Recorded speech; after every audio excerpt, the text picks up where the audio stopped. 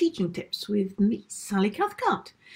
And this week I just wanted to very quickly share with you some words that I was using yesterday and that I've used before. And it's some of those words that you use and you go, yeah, they're really good. They work well in a lesson at giving the right idea. And then you kind of forget about them for a bit. And then they just popped into my head again yesterday, and again they still work, so I thought I'd share them.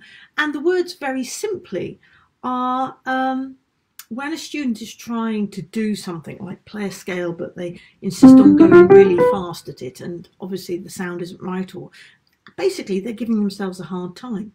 And what I like to say is, what advice would you give to your best friend? If your best friend was doing this, what would you say to them? And of course they turn around, they go slower. Well, there you go. Be your own best friend. So those are my words that work. Turn around to your students, say, be your own best friend. What advice would you give to your best friend if they were having problems with that? You know, and you can talk about scales. You can talk about issues with a bit on the piece, you know. For example, if they were having their head down and playing and the memory wasn't quite there for what it was that was up here, well, what would your best friend say if they were to help you with this?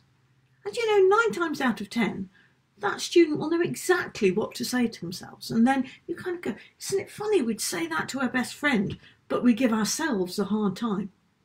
And you know, you and I are guilty as this as anybody, but it's so good to do it with our pupils, especially the younger pupils, so they really begin to get a sense of, yeah, I don't have to give myself a hard time. That's the end of today's Tuesday Teaching Tips. Be your own best friend. Happy teaching. Bye for now.